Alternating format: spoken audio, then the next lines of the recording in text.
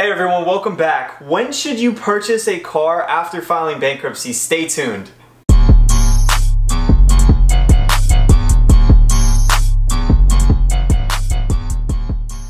So first off, if you're new to this channel or you haven't seen any of my videos before, I'm going to have a bit of a minute and a half intro. So if you want to just skip directly to the answer, just go ahead and click in the comment section down below and I'll make different links to different sections of the video.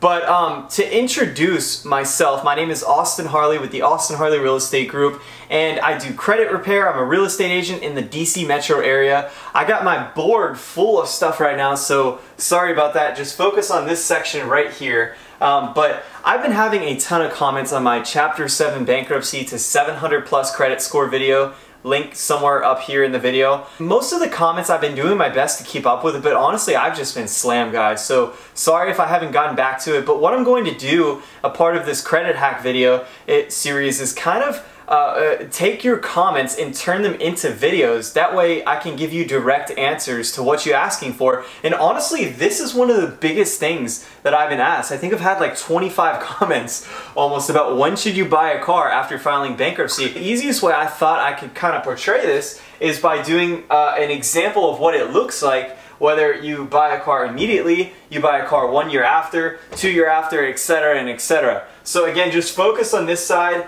and we're going to jump right into the video now. Alright, so if you made it this far in the video, you probably have already filed Chapter 7 or 13 bankruptcy, or you're thinking about filing and you're kind of exploring the repercussions of what could happen to you. Basically, when you file bankruptcy, everything gets discharged. You'll hear that term a lot, and what that means is all your credit lines that for the most part are going to be erased, closed, canceled, and all the debt is going to be forgiven. And you'll hear that a lot from the trustee if you're using an attorney, etc., etc. But anyway, so after all of that stuff happens, which is usually a 6-month process, when should you buy a car?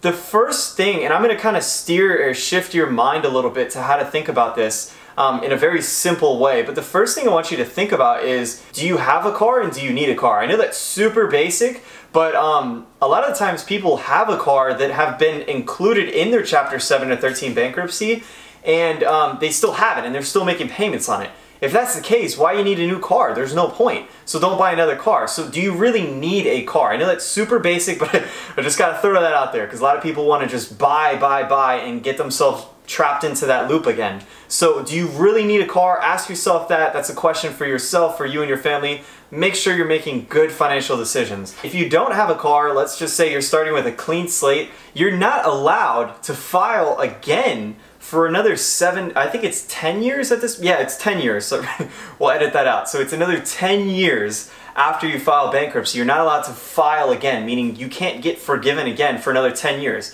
So what that means from a creditor's approach, so if you come on this side, the creditor's like, okay, well, you're applying for a loan. I know that even if you default on the loan that I'm going to give you, you still have to pay me back because you can't file for another 10 years. And most auto loans are, I mean, at max 6 years. I've never seen an auto loan longer than 6 years. So you're going to get approved. I guarantee you that. Now, the problem is you're going to get approved for an extremely high interest rate, like to the point where it's almost very stupid to apply for a loan. And when I say high, to define, right over here in the board, you're looking at 25% plus if you apply for an auto loan directly after. And what the problem is with that is you're going to be paying a lot into interest. So let's just say you go buy a $20,000 car and you can pull up a simple car calculator. Actually, I can do it right here. Let's do that. So let's just say theoretically you had perfect credit and you were buying a $25,000 car. $25,000 car. Perfect credit's going to get you an interest rate probably around, 0 to 3%. And your monthly payment on that for a 60-month loan is going to be $450. Now again, these are just simple numbers I'm throwing out there. So that's what it looks like with perfect credit. Now we're going to explore the option of what 25% interest looks like.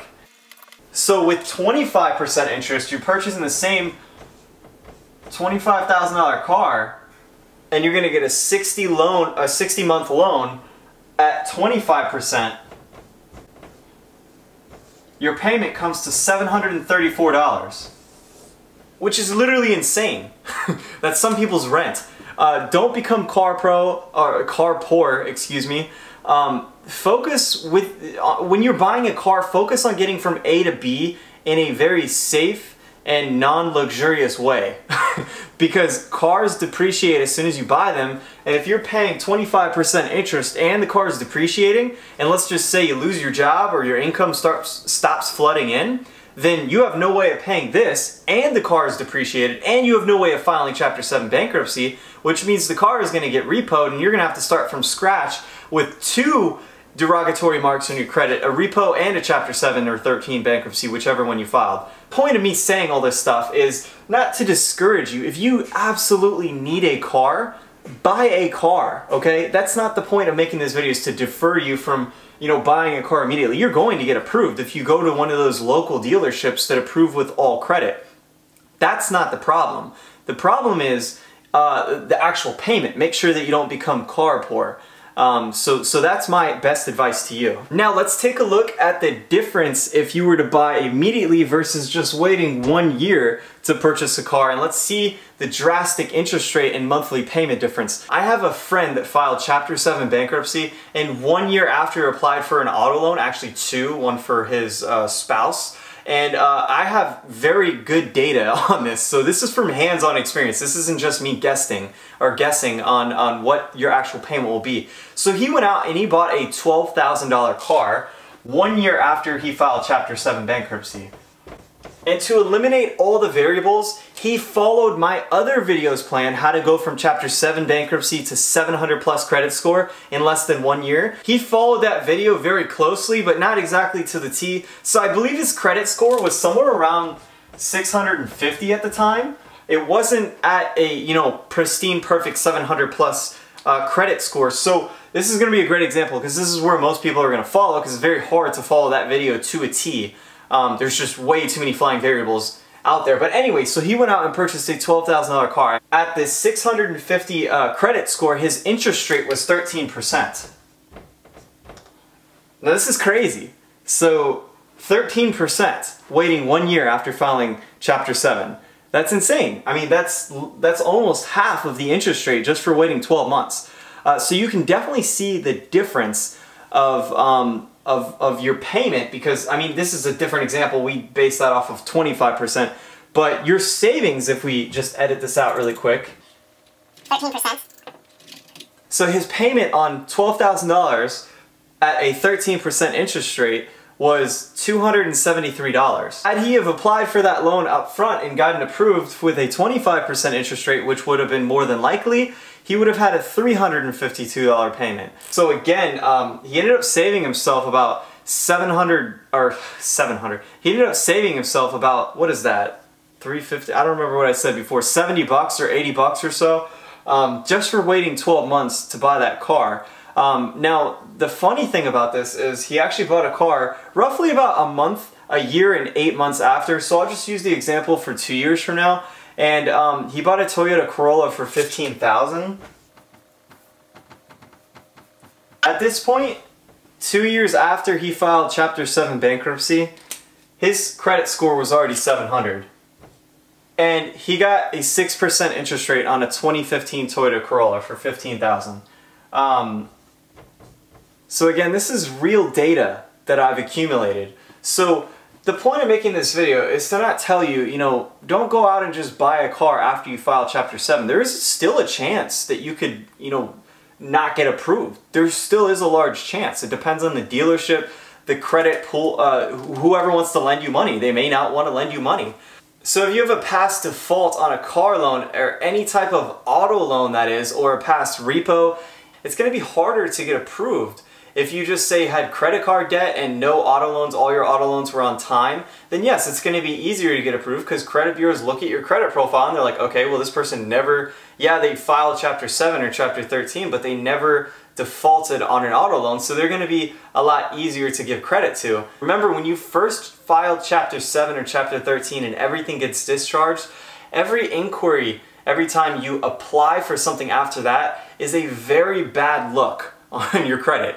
So don't do it. Don't just do it unless you're guaranteed you know you're gonna get approved, which is why I created that other video, because it's a no-brainer, cut straight process on how to increase your credit score the fastest you can. Now let's talk about the effects of getting a loan on a car if you're doing this, because in my chapter 7 to 700 plus credit score video, I didn't talk about getting an auto loan. So if you need this is another variable that you're kind of throwing in there, and it gets complex. So the way this is going to look is it's going to look as a debt. It's actually going to lower your credit score when you get approved for this loan and it gets funded on your credit report. So when it shows as a debt, it's going to show as a 15, 20,000, whatever loan you actually qualify for, it's going to show as that debt tying against you, and your credit score is going to be kind of dragging along. Think of it like this. If your credit score should have been here by following my other video and you apply for an auto loan, it's going to be right here with a few rocks behind it, kind of tied to its ankles, catching up slowly. Now once you pay off that auto loan, it's going to shoot right back up to where it should be.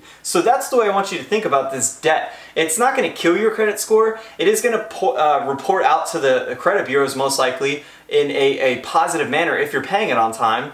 But it is going to be a debt which kind of drags you back, which is why in my other video I explained when you get credit cards or that secured loan that I talk about, you need to pay them off in a strategic manner that kind of catches your credit score up to where it should be so that it reports out good. Anyways, if you have any other questions about this, if I wasn't clear enough, please leave a comment. If you haven't already subscribed and you made it this far in this video, give me a thumbs up and subscribe to this video because it helps me help you make more great content like this. And if you have any other questions on other video ideas, leave it in the comments section below and I'll do my best to put out a video every single week. I'm being real with you guys. It's been super busy. I mean, you can see how many listings I got going on over here. I've been doing my best to try to keep up with this, but stay tuned. I'll be back with another video next week. Thanks, guys.